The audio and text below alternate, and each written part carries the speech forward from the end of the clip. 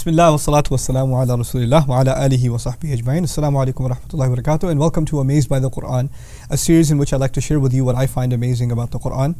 Today I want to talk to you about two prophets and their unique manners. These two prophets are Ibrahim and Musa alayhim as-salam, as described in a very subtle way in Surah Ash-Shu'ara. Surah Ash-Shu'ara is surah number 26 of the Quran. So let me first tell you some things about the surah and how it's laid out. This surah is actually made up of, it dedicates quite a bit of its space to the narrative between Musa alayhi salam and Fir'aun first, Moses and Pharaoh, the debate between the two of them. And then it switches over and talks exhaustively about different prophets and how what they had to tell their people was identical. So the passages in the surah actually repeat themselves quite a bit. So one of the things that the prophets keep saying to their people is وَمَا أَسْأَلُكُمْ عَلَيْهِ مِنْ أَجْرٍ. I'm not asking you, for any compensation for what I'm telling you. I'm not looking to get paid by you for preaching you to this message to you. In ajri illa ala Allah, or in ajriya illa ala Allah. My compensation is I'm only relying for it on Allah. I only depend on Allah for that compensation. Rabbil Alameen, the master of, or ala Rabbil Alameen, the master of all the peoples, of all the nations. In other words, these prophets they continuously say, I'm not asking you for money. I'm not asking you for money. I'm not asking you for money. So this is repeated on the tongue of Nuh, Salih, Shu'aib, etc., etc. They keep saying the same thing over and over again. But you find, even though that's so consistent, the two prophets that don't say this. So you have وَاتْلُ عَلَيْهِمْ نَبَأَ Ibrahim, recite onto them, read onto them the news of Ibrahim. إِذْ قَالَ لِقَوْمِهِ لِأَبِيهِ وَقَوْمِهِ مَا تَعْبُدُونَ. When he said to his father and his people, what are you worshipping? So he didn't say, I'm not asking you for compensation like everybody else.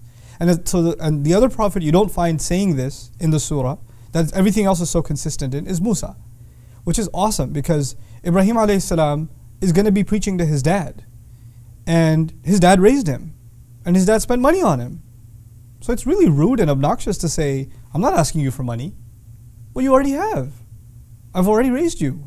You've already lived under this house. Every night that you go to sleep under this roof is me spending money on you. So he understands that his father has actually made sacrifices, financial sacrifices for him. So he's not going to bring that up like all the other prophets did. This is part of his mannerism.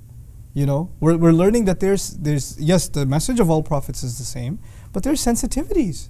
And you have to acknowledge the good. Even a disbeliever is that his father builds idols.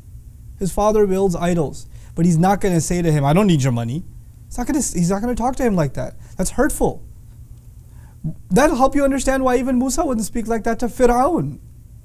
He's not going to come back after years, receive revelation up on a mountain, come back storming into the castle and say, I'm not asking you for money. Why not? Because he was raised there. He lived there his whole youth. He was taken care of, and his mom was taken care of. وَتِلْكَ نِعْمَةٌ تَمُنُّهَا عَلَيَّ. As a matter of fact, he says, that is in fact a favor that you've done for me. He acknowledges the favor. The point here, first of all, is to highlight the subtlety and the craft with which the message of Islam is to be delivered, on the one hand. But on the other hand, for believers in general, the amazing lesson being taught here is, just because you're preaching even the worst enemy of Islam. I mean, these are two of the worst, right? I mean, this person is in charge of building idols for his people. And then, I mean, I don't have to describe to you how epic the evil of Fir'aun is. And yet, in both of their cases, if there's a good to be acknowledged, or if something shouldn't be said because it's just not right, your anger towards them shouldn't get you to say it. And the strength with which you want to deliver the message to them shouldn't get you to just say something about them or something to them that it's not befitting. Subhanallah. Our manners are timeless. The message is timeless, but the manners with which the message is to be delivered is also timeless. We can never compromise it. Don't get overzealous in trying to get a point across and say things you're going to regret, especially to loved ones, especially to family. That's when our filter goes off, right? It's easy to get frustrated with family and say things that you would never say to anybody else. Never say to anybody else. And that's why you have to be extra sensitive when you talk to your family. May Allah Azza wa Jal give us the wisdom of these remarkable prophets and help us share the message of this beautiful deen with loved ones in a way that will make them love our manners before they even love the message we have to share. Barakallahu li wa lakum. Assalamu alaikum wa rahmatullahi wa barakatuh. Assalamu alaikum wa rahmatullah. If you enjoyed this video, please do share it with friends and family. If you want to see more videos from this series, click on the box at the top. If you want to see other videos, click on the box at the bottom. And don't forget to hit the subscribe button. Thanks.